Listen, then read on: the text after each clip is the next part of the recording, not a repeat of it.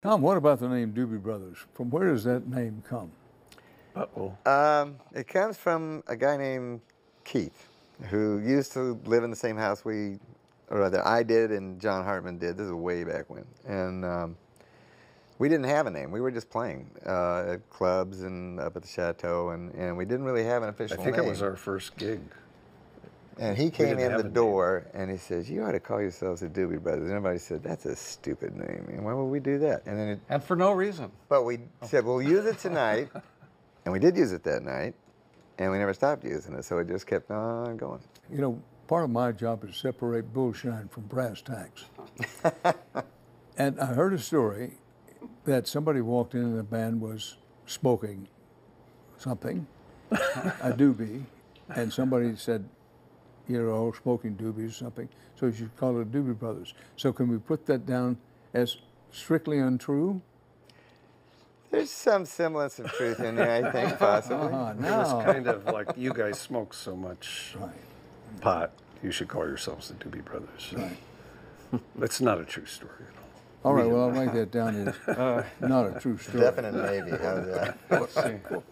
Well, John, you joke that you're the, quote, new kid Right. in the band, but pretty old new kid in terms of service to the band, because my notes show you came in 1978. Mm-hmm. Yeah, well, it's just one of those. But these guys, you know, when you're talking about the long train running, these guys had the train rolling just fine before I got there.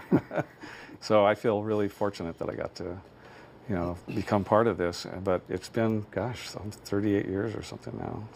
I mean, almost coming up on 40 almost. But I'm the new guy. I'm hoping not to get the same answer all the way around, but I'm going to go down the line, beginning with you, John. What's your favorite Doobie Brothers song? Okay, boy, that's a tough question. That's a tough question. It'll sound like I'm bragging on the band, but there's a lot of good songs.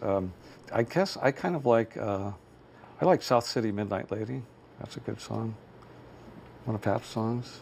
That's one of my favorites when we do play it.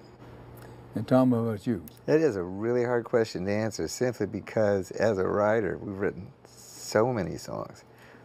And at any given period of time, you might be really into one song, and then the next week maybe it'll be a different song. And I'll just throw this out there because it's my safety catch. I can say this because I'm a blues nut. So I wrote a song called Dark Eyed Cajun Woman, and I was really thrilled with how that came out. And, you know, it wasn't a chart topper or anything like that, but it was a blues tune. It was a real blues tune, and the band was playing the blues. All right, Patrick. Probably have more than one favorite.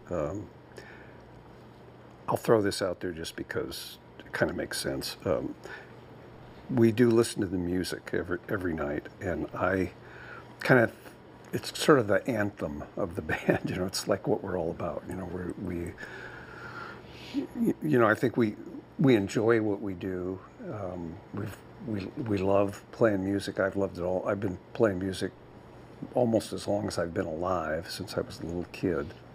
And here I am still doing it. And that song is, you know, expresses that joy of sharing music and the great feeling that brings of sharing it with really the world. I think that's the way Tom wrote it. You know, it was supposed to be, you know, an anthem of let's bring everybody, all these guys, all these world leaders together, and we'll sit out on a grassy knoll somewhere and, you know, have bands playing. And this is during the Vietnam era. The idea was to get the world leaders to use music instead of language, because language wasn't working. So I was going to say, language wasn't working. Why not listen to the music and try it? Right. Yeah. Well, now I'll share something with you. I had guessed that listening to the music might be the favorite. One, you mentioned it's become an anthem for the band. It's actually become one of the best-known rock anthems in the history of the genre. Well, we're very happy about that. Let's just say, we don't have any complaints about that.